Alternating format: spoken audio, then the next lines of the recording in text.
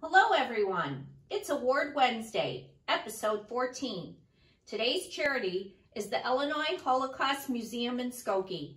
Charlie would like to acknowledge all of our friends who are observing Passover. Just moments ago, the winner of the Cadbury Bunny Tryout Contest was announced. In a very tight competition, Charlie was named runner-up.